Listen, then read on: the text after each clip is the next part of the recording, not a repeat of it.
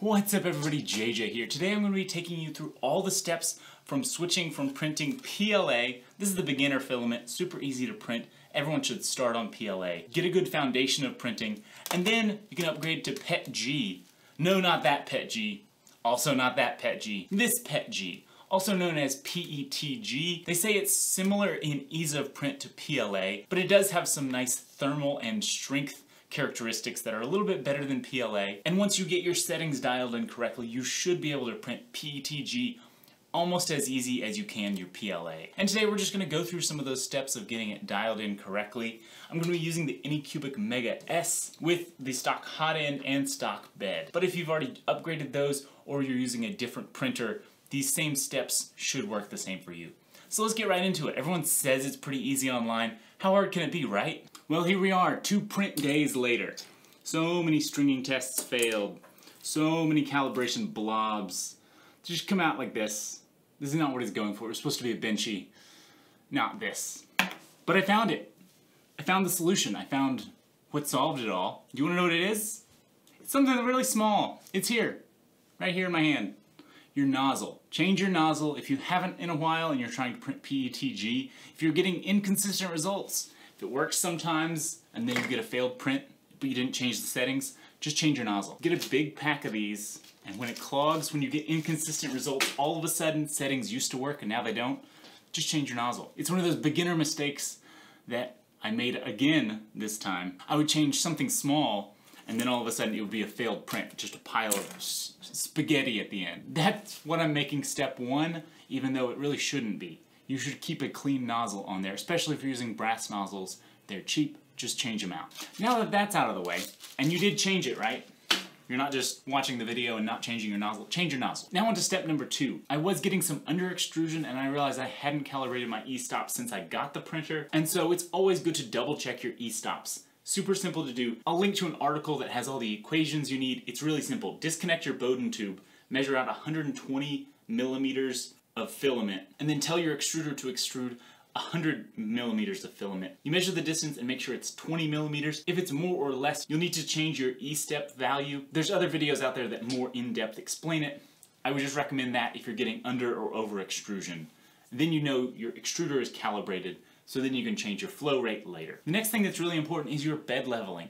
I usually do a pre-bed level and then have it do a couple rings of a skirt around your print. That way you can do some live bed leveling. If those rings around are too close or too far away, I just adjust as it's doing those rings, since I don't have any sort of mesh bed leveling on here. I did just order a BL Touch add-on that I will be installing on this 3D printer. Subscribe down below if you're interested in that video. Now on to your actual printing settings. I would recommend starting with what's printed on the side of the filament. This one says to heat the nozzle between 220 and 260 and the bed between 60 and 80 Celsius. So I would say start at the bottom of those ranges and then work your way up until you get some good looking prints. Printing on the cooler end of things typically for me helps with stringing and overhang tests, but every printer is going to be a little bit different on how it reads those measurements, so these are just sort of starting guidelines. You'll need to adjust for what works best for you. Once you have a baseline to start with, the next thing to tackle is your initial layer settings. I use Cura as my slicer, and so with that you can adjust the initial layers,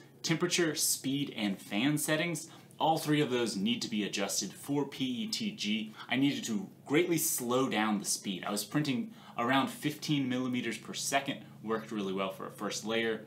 Turn the fan speed off. I have it off now for the first 5 layers of the print, so that way the plastic sticks really well to the heated bed and you won't have as much issue with warping. I also found if I print the first layer about 5 degrees hotter than the rest of the print, it helps the plastic just stick really well and get a good solid first layer. So much of 3D printing is getting a good first layer because it doesn't matter what the middle of your print does. If the first layer fails, the entire print is gone. Now that you've got a good first layer laying down well, it's time to print a temperature tower. But this will help you dial in what temperatures look best for you. For me, somewhere in the 230 to 235 range worked really well on my printer. Your next step will be adjusting your cooling fan. 3D printing is all about heating stuff up accurately and then cooling it down very quickly. And with PETG being printed a bit hotter than PLA, I found it needs a lot of cooling fan to get good overhang printing. So I cranked mine all the way up, but it doesn't turn on until we've printed 5 layers. That way, again, The first layer sticks really well. The final setting I would recommend adjusting are your retraction settings. Your retraction speed and distance need to be adjusted to reduce stringing or little blobs that get left along with your print. Some of these early ones were pretty bad on their blobs, but I found for me 6 millimeters retraction distance and 25 millimeters per second retraction speed. And I adjusted around that range a good amount and found those settings really just worked best for this printer. For my Bowden setup, everyone's going to be slightly different with a different Bowden setup. The tube will be a different length, the pressures will be different, so do try to calibrate that one if you're having issues with stringing. And that pretty much wraps up my progression from PLA to PETG. I think this progression of benchies here really show. Initially I got a lot of these where it would fail halfway through, overhang issues. Then I started to get them to complete, but still had a lot of overhang issues. And then I've created what I think is a pretty darn good looking PETG benchy. It's still not perfect, there are still some blobs and zits. And the results of this are about as good as I normally get on a PLA printed benchy, so I'm pretty happy with these results. Now that I've got PETG printing pretty consistently on this printer, I do have a lot of plans for upgrading the hot end carriage up here. Because you can't print a lot of those things with PLA, they'll just melt and deform out of the way. And so I'm currently working on printing a lot more upgrades for my printer. Let me know if you have any questions down below about getting PETG printing, or if you have a favorite upgrade that you did to your printer. Let me know down below, I'd love to hear from you. Now that you're printing PETG, go out and print something amazing today, and I'll see you in the next video.